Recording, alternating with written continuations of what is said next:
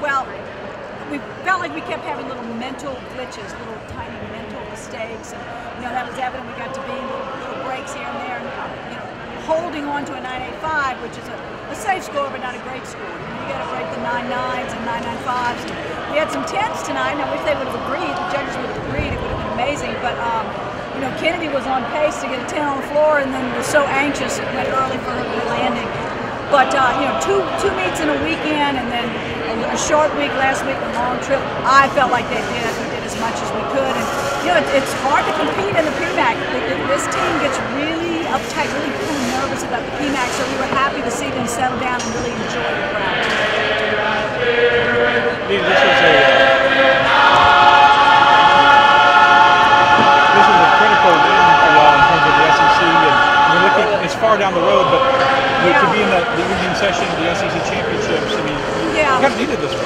We did. We needed this one, and we need a good road score next week. But everything counts. Everything counts. And the fact that we're getting kids back in the lineup, and the kids that we're inserting in the lineup are getting a little bit better, I think is critical for us having some depth and what we really need at the end of the season. This team had a week off last week. We're rested.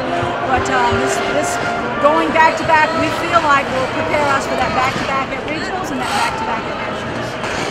Kaya had to perform probably something she's never done before.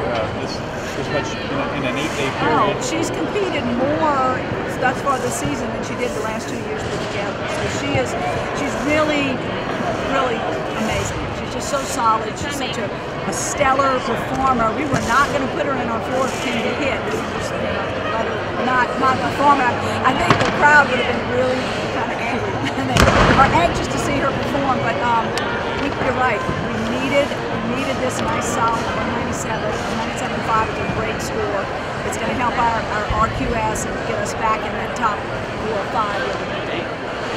One of the best days we had in the movie.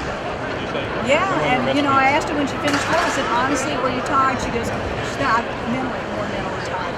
She had a great night. She had a great night. It's probably the 3 best put together in her career. How important is it for her to hit like that? I mean, you have such a young team, you've said it before. It's important. She goes early in the lineup, for floor, and it's important that she hits and sets us up. And that routine could have gone 9-9. It was that good. So we're just really, really happy. And then she absolutely stuck on the landing on vaulting, and that's what we need to see her do. But she's a much better vaulter when our lineup is complete. When Kennedy's in there, she's much more comfortable, and she's able to carry it. Do you think that's maybe doesn't quite happen to Kennedy at all? It's not that. I think she puts too much pressure on herself. She puts pressure on herself to be a good leader, and I think she puts pressure on herself. I've got the ball really well, and she doesn't. She just has to do her part.